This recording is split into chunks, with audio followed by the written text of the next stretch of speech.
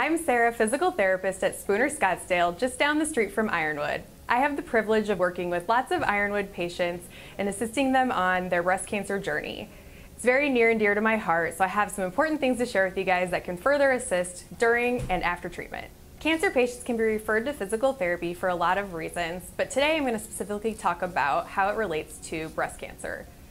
On your first visit, you can expect to spend time with the physical therapist in a private space, take an extensive history since we know you've been through a lot of different things from surgery to treatments to radiation, and correlate that with the things you like to do, the things you want to get back to doing, and the things you're currently maybe having trouble with. Then we'll look at a full orthopedic screen from shoulder range of motion, posture, how you walk, and your strength, looking at any lymphedema issues you might have, scar tissue, anything that's healing from the treatments that you've had. At Spooner, all of our therapists working with breast cancer patients are specialty trained with advanced knowledge in all of the surgeries, medications, treatments you've had, and lymphedema as well. And it's also really important so that they can have a close relationship with the physicians and your care team so that everyone's on the same page and can speak the same language. It helps you get back to doing all the things you want to do so that you don't have to live with some of the side effects that can happen with treatment. A typical plan of care can last anywhere from 4 to 6 weeks and sometimes longer, just depending on what you need.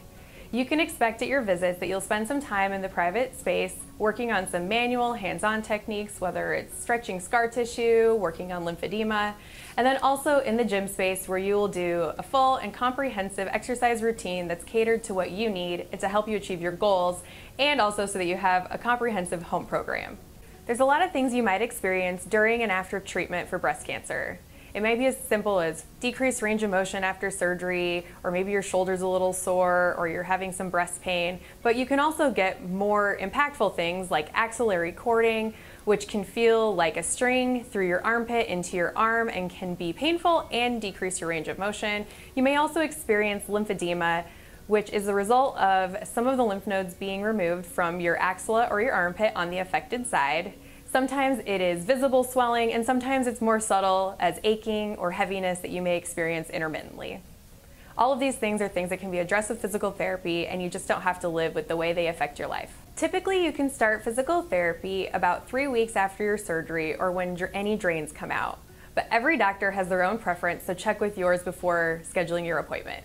Whether you're having significant pain or difficulties with your shoulder or chest, or lymphedema, or maybe you're just not sure how to get back to being active or your normal life and feeling more like yourself, speak with your care team about these concerns. Physical therapy might be appropriate for you.